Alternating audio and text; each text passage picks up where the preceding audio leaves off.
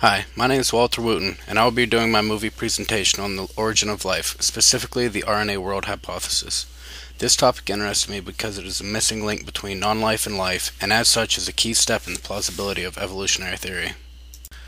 There isn't currently a widely accepted theory regarding the origins of life, and the actual origins will likely never be known.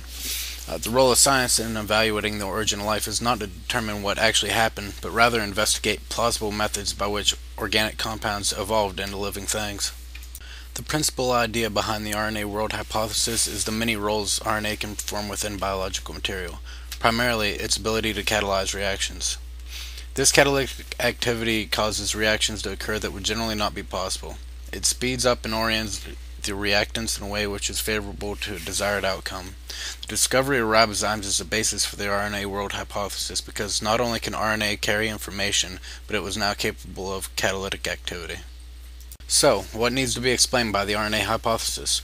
A method of taking organic compounds and producing RNA molecules capable of reproduction, heritability, adaptation, and variation. The earlier started with a bunch of elements floating around in a primordial soup, and there needs to be a method to combine those elements into more complex organic compounds. These organic compounds must then, under the right conditions, be capable of forming some type of RNA so that information can be stored and passed on, and primitive organisms can begin to implement natural selection. The atmospheric conditions present in the early Earth play a key role in the development of the initial organic compounds. One key difference from current atmospheric conditions is the lack of oxygen gas in the atmosphere in early Earth conditions. Instead, the atmosphere was thought to be reducing, which provides a means of creating high-energy organic compounds like methane and ammonia. The early Earth atmosphere is thought to have been primarily composed of nitrogen, with the presence of water vapor, carbon dioxide, methane, and ammonia. The specific ratios are speculative, and since it is not possible to return and measure atmospheric composition, we will have to settle for what geologists can extrapolate from studies of ancient rock formations. Another important aspect is location. Even today, the terrain diversity from place to place is staggering. Many different environmental conditions are considered for the formation of the first life forms. Oceans are a favorable choice due to the aqueous environment and the presence of hydrothermal mounds, which provide temperature gradient, as well as rock formations that can shelter the growing peptide chains from competitive reactions.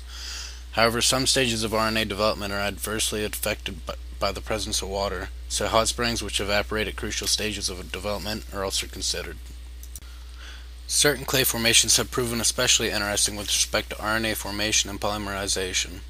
Experiment has shown that the presence of fatty acids, clay, and RNA molecules can produce an RNA breeding ground where RNA synthesizes spontaneously.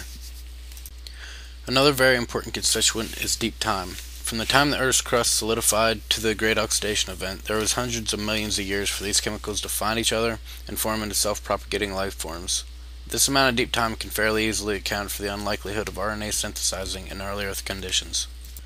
Since the formulation of the RNA world hypothesis, a great number of experiments have been conducted in an attempt to determine plausible methods for the propagation of life. The Miller-Urey experiments, conducted in 1953, basically put water, molecular hydrogen, methane, and ammonia in a flask and applied electricity. This produced a host of organic compounds, among which were amino acids and nucleic acids. This was not thought possible before this point, and sparked research into the possible chemical evolution of life. More recent research has been conducted by Dr. Sostak, who leads a lab with Harvard University and has been trying to recreate life in prebiotic conditions. His research to date has accomplished a great deal, such as creating a ribozyme which copied up to 20 nucleotides with a high degree of accuracy. He also used fatty acids to form bubbles known as vesicles, which were used as cell membranes. In conditions similar to the rocks near hydrothermal mounds, which have pores on the order of 100 nanometers, these vesicles would grow and divide. Also, by including a certain kind of clay, the rate of vesicle formation was increased 100-fold. Another experimental result produced by the Sostak lab was that in a certain mixture of fatty acids, RNA, and clay, the clay is capable of causing RNA to spontaneously assemble. This combination is depicted in this fluorescently enhanced image. It shows the yellow RNA encased in the green vesicles. A more recent advancement by Poner, Garland, and Sutherland was published in Nature in May of 2009. They were able to synthesize pyrimidions in prebiotically plausible conditions. They created cytosine through a simple four-step reaction.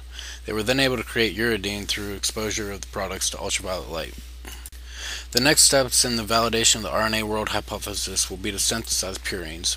After that, all that will be left is to make the jump from synthesizing RNA and ribozymes to creating life forms in the laboratory.